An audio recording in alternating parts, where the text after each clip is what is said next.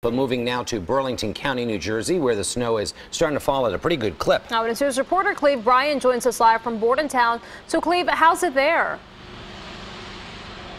Well, we pulled over into that rest area in Bordentown off 295, and you can see the snow is coming down very quick. Visibility not great, and the snow sticking to the roadway here on I-295. We passed an accident just a little while ago, and we see that cars are moving quickly, but they really need to be careful. And right here in the rest stop area, there is a couple of these plow trains that have pulled over as they go over their equipment. I saw some of the guys tightening up some of the bolts and different mechanisms on the plows on the front, make sure that they're on there tight as they get ready for the worst of the storm to pass through.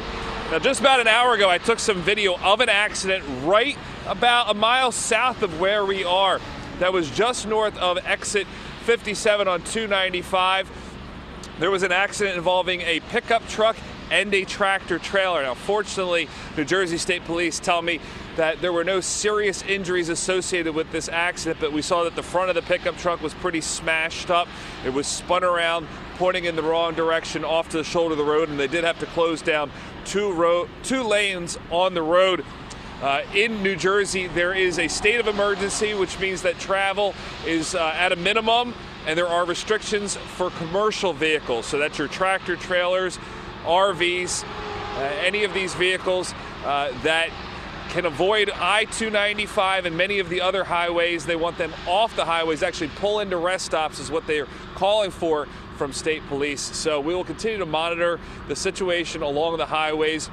We expect to hear from Governor Murphy later today about the state of the roads in New Jersey after he declared a state of emergency. And it is coming down pretty good on the roadways, so definitely be careful and stay off the highways if you can. Live in Bordentown, Cleve Bryan, CBS 3 Eyewitness News. Thank you, Cleve.